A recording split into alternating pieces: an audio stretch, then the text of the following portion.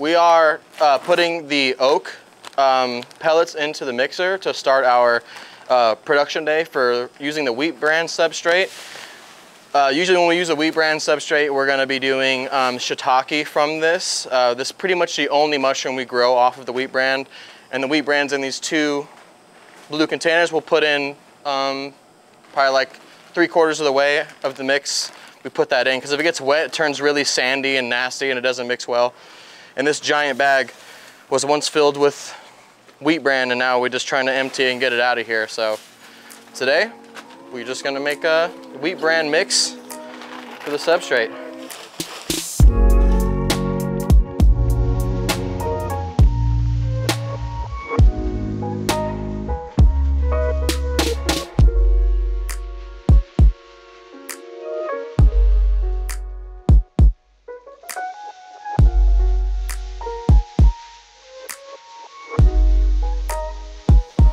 And we have a meter.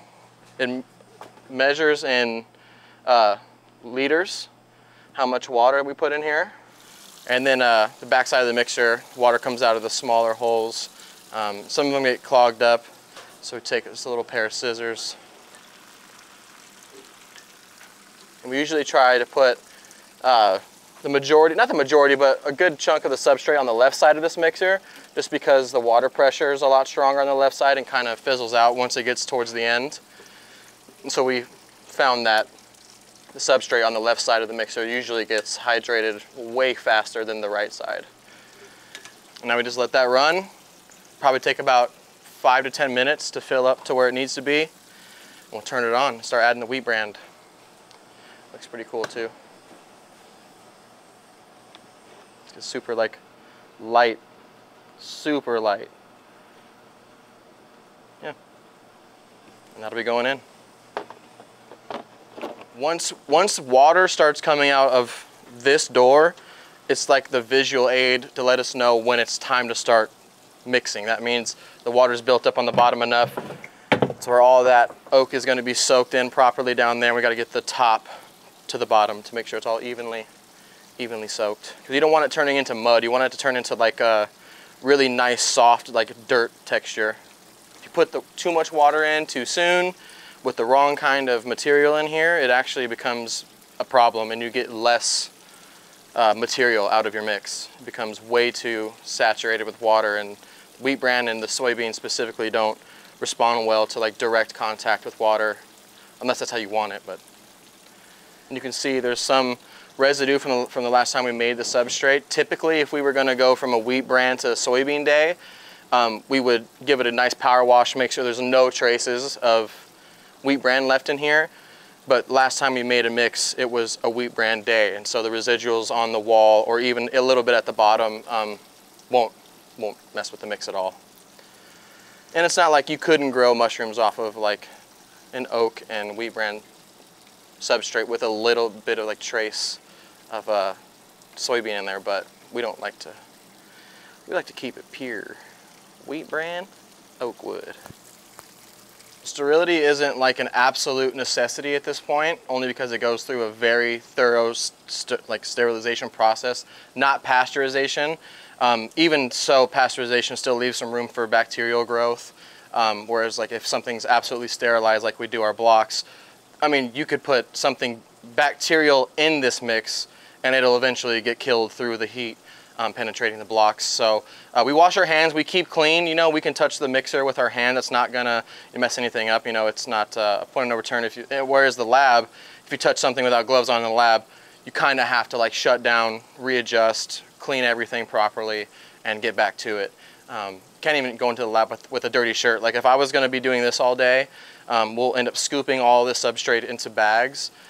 If I was gonna be doing this all day, there's zero chance I'd be allowed to go into the lab to like finish any kind of work in there, just due to like the dust particles on my shirt. If there is anything bacterial on me or airborne that landed on me, it's potential to get into the bags that we're trying to inoculate. And so there's a part of the job that's like no room for exceptions with being sterile, like keeping the workspace sterile. But at this point right here, it's not the utmost concern. But we do take, you know, the basic strides to make sure we're not putting anything in the mix on purpose. We wash our hands always with some clean clothes on and just get to it. Yeah, so during this time, we would usually be doing something that needed to be done, but right now, everything's handled. So we just look at this and stare at it and enjoy the small break we get before we start bagging and packing. But with wheat bran specifically, it's just like the mix can't be any more perfect than in the mixer. I don't know what happens like when it's mixing together and getting like, I really don't know what happens to make it so perfect, but it's like really nice and broken down, and it ends up just like looking like sand, like really nice sand. Yeah, so these are oak condensed, super, like they're hard pressed oak pellets. So this is essentially just oak dust pressed super hard into these pellets. They fall into like I said, like a mud almost. You know, it starts here, rub it in your hand a little bit, and it starts to become like again, like a soft dirt, exactly how you want it. You want it all to look like that. And so once it's hydrated and the friction of the mixture rubbing up against the mixing blades, rubbing against each other and the dry pellets, it'll just break down and it'll all look exactly like that. Our provider, Seth at Mushroom Media Online, I guess that was a unwarranted and free plug, congratulations. He started this business as a barbecue wood pellet business. And we were the first of, you know, his kind to provide oak or any kind of wood pellets for mushroom growth. And he really liked the idea, and then started a separate company for the mushroom pellets, or, you know, wood pellets for mushrooms specifically, but same ones as barbecue pellets. So you see that the water's starting to trickle out now. So now I'll turn the mixer on for like about 2 seconds or so.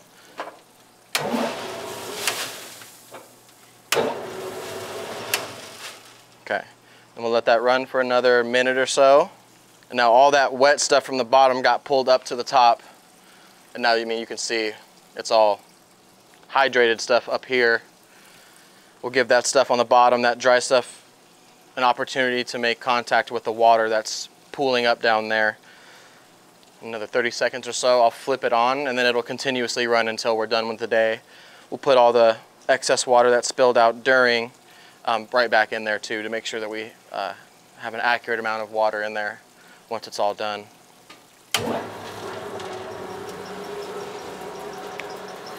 And now the water will stop. That's in the next minute or so. And you can see now it already happened. Most of the mixture has been pulled to the middle. The left side of our mixer waters so efficiently that if we did this from the beginning, again, it'd be like a big pool of water on this left side. And you don't want the wheat bran specifically sitting in that water for any amount of time at all. So we try to keep the puddles on the sides non-existent. That's how I know to put more wheat bran in at that time, is when it starts puddling on the left side a little bit. A lot of trial and error to make this process work exactly like we want it, and we've had this locked down for a pretty long time, and now it's just a matter of making sure you don't let the water run too long. I know there's no chance it's even close, probably halfway. Yeah, literally halfway to where we need to be.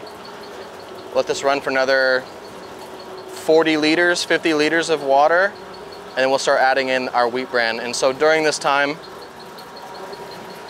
I'll put the water back in. And then we'll start weighing out the wheat bran.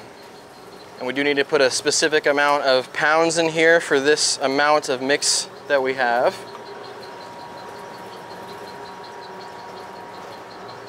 So this looks like we could probably get about 15 pounds in here.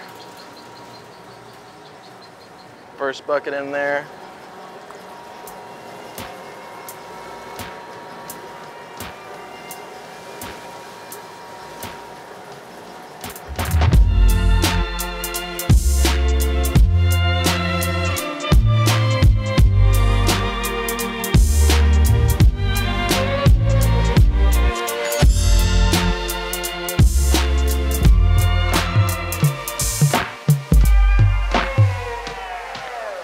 All right, so now that the substrate has had a chance to marry, I would say, and like mix really well, it's like the perfect, I don't know what you would call it, like texture. Yeah, good job.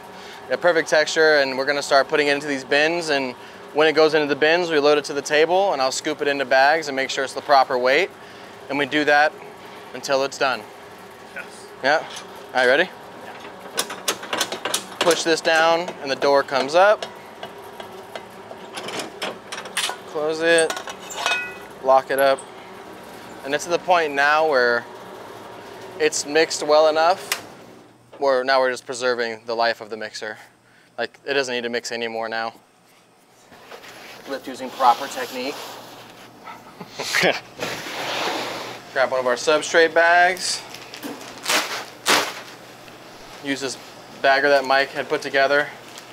Mike built this out of just an idea, and it is the best thing. He's if you got to bag it by hand, I recommend you get some PVC pipe and some ducting connectors or whatever this is. Yeah, right? Isn't it like a wall mount for Looks ducting? like it. Looks like it. It's perfect. Man's a wizard. Yeah. And then 3 like hefty scoops of these, or this substrate, is going to be about what we need every time. A little more, a little less. Yeah, tiny more in there. Pat will come over here, fold it up, and stage it. And once we are done with all of the mix for the day, we'll take these folded bags and load them into the substrate, or the sterilizers. In comparison to the soybean substrate, it's just so smooth, and like, you know how I said earlier, it's gonna look like, it's like sand almost. It's perfect. There's no like chunks of oak in there. There might be here and there, but typically not. It's broken down perfectly. 10 pounds in this bag looks like way more substrate than 10 pounds of the soybean mixture in this bag. This is because of how well it breaks down. Every little piece of the oak mixes with the wheat bran, and there's like no piece, like chunky pieces, making this like all compressed and nasty. It's just like literal sand. And if you could just take sand in your hand, and if it's a little wet, you can pretty much form it into anything you want. And it's exactly the consistency you want the wheat bran substrate. Yeah, it's fluffy. It's fluffy for sure. Yeah. And again, I'm not really even sure what wheat bran is, but I know it's light and it mixes really, really well, and pretty much exclusively used for shiitake. We used straw pellets for an experiment that we did, and the straw pellets were so fluffy that we couldn't even sterilize them all together. We made like 200 bags. Yeah. And so it really depends on what substrate you're working with. Usually when we work with the wheat bran recipe like we are today, it will be on the higher end, probably closer to 180. But when we do soybean and oak, it'll be more like 160, maybe even 150s. But yeah, somewhere in that area, 150 to 180. And as we get down to the middle of the mix, it actually becomes a little more fluffy because it's not as hydrated as the top would be. And so the weight of the bag will adjust as well. Here, probably in the next like 2 or 3 bins, we'll probably start making the bags closer to 9.5 or below rather than 9.5 or above. Just because you kind of have to adjust, and you don't want any of the bags like popping open in the sterilizer. And you know, wheat bran's so fluffy that if a bag comes unfolded in the sterilizer, the pressure will make the wheat bran spill out onto the bottom of the sterilizer, and it's just a big mess that no one wants to deal with. Nope. Well, actually, I can't deal with it. I'm literally too short to deal with that problem. It's pretty nice, actually. I can't even load the sterilizers at all. I'll fall in. And then we'll do this again. So a full day is two batches of this. And usually we'll have 3 people on this job. Today's just one of those off days where we have less, which is me and Pat here. Yeah, there's Pat. You guys know Pat. And yeah, we're just gonna have to muscle it out and put our League of Legends gaming on hold for a little while, dude. And we're just gonna have to stay here and get all 160 of these bags made. And loaded. It makes a big difference when one less person isn't here for this process, just because folding obviously isn't like the quickest thing ever, but like I can bag bags as fast as 2 people can fold, no faster. But when it's just me and Pat, or me and one other person here doing this, it's just like Just takes longer, you know? Yeah. Yeah. So I'll do like upwards, I'll probably do like 900 scoops today with my left arm in a full day. Right? What is that? Like 160 times, no, not that many, 3. Just about 500, whatever. I'm not here. I'm not here to crunch numbers. You're not a math teacher. And most of the reason why too we don't do this process in the baggers, like I said earlier, if the wheat bran comes in contact with water directly, it kind of turns into a consistency that we're not looking for at all, and it's doesn't mix in as well. And so, you know, small adjustment when we do the wheat bran days. A little more manual labor, but same amount of bags, same mushrooms came out of it. I don't think any of this comes into mind if you ask a normal person, like, hey, when someone says like, I work at a mushroom farm, like, what does that make you think of? I don't think they ever go to probably a well-lit warehouse, a couple of machines, and some like humidifiers. Like, well, maybe, I don't know. But I don't think all the steps are considered. At least people don't know all the steps, and because I know nothing or knew nothing about mushrooms before we're coming here to work with Mike, and you know, I still have quite a big like knowledge gap of the mushroom lover, but it's effective. Like, I don't know any more or less than most people who work with mushrooms, and we're growing some beautiful mushrooms. So it's just the right information, I guess, goes a long way, you know. So I won't mess up this mix ever. You know what I mean? Like if you ask somebody to make a substrate mix for mushrooms for shiitake, the majority of society is not going to know what that is. But my little pocket of knowledge allows us to make good mushrooms without Mike having to worry about someone messing it up, you know? Yeah. And plus, farming usually isn't indicative of like being indoors. It's usually like a farm, right? When you say like I'm a something farmer, you don't go indoors first ever. People don't think it's like this. But in Phoenix, it's the only option if you want to do it year round. Yeah, so you want to get it nice and compact. So usually you just slam it on the floor 3 or 4 times. Just helps it keep it packed to load in the bubbas. When we say Bubba's, it's not me. I don't sterilize these things. Sitting over there just standing over breathing after eating hot Cheetos. Yeah, no, the Bubbas are the sterilizers. Because these take about 20 hours to sterilize. So before we could run the Bubbas and have another round of blocks in there within a 3-day period between making it, sterilizing it, unloading it, and inoculating it. And then now that we've acquired a few more, we can come back tomorrow and do the same exact thing. And then when this batch of blocks are done sterilizing, we can just plug in the other 3 and start that process immediately rather than waiting for it to cool down. Yeah. And so yeah, we're set up to be super efficient. Efficient, yeah. Yeah. You know, we're pretty ready for whatever now. Yeah, a couple days of production and a couple days of shaking, shaking and staging. Yeah, shaking them takes all the energy. I gotta get a bang before I come to work. I gotta come prepared, dude, on the shake days. About 4 hours after these are done sterilizing is when they're like still like hot, but not too hot to work with. That's the sweet spot for shaking up the bags and inoculating them with grain. Yeah, everything breaks up. Because when you take them out and they cool off, they like harden, and sometimes it's really hard to like break the blocks up safely without like ripping the bag. And if you get them hot and they're still like, you know, like loose in the bag, it's way easier. I mean, night and day easier to break it up and inoculate it.